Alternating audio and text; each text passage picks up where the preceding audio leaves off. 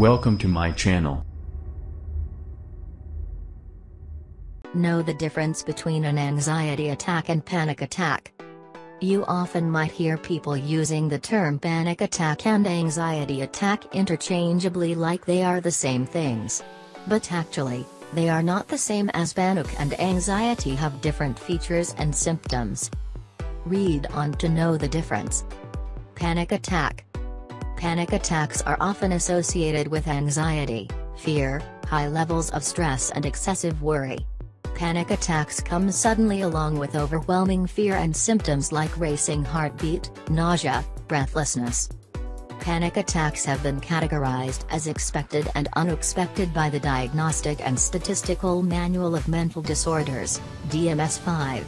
Expected panic attacks happen due to external stressors like phobias.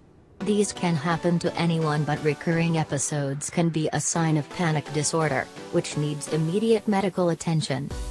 Panic attacks usually last for less than 30 minutes.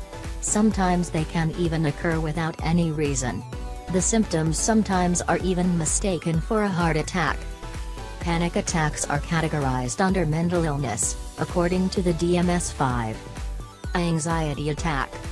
Anxiety attack is defined as a feature symptom of many psychiatric disorders. It can also be defined as the anticipation of a stressful situation, event and experience. For example, a death of a loved one, illness, work pressure and more. Symptoms of anxiety include distress, fear, fatigue, restlessness, irritability and worry. What causes anxiety and panic attack? What we experience while anticipating a bad outcome of a future event is called anxiety. It can lead to muscle tension and a feeling of uneasiness. A panic attack is completely different.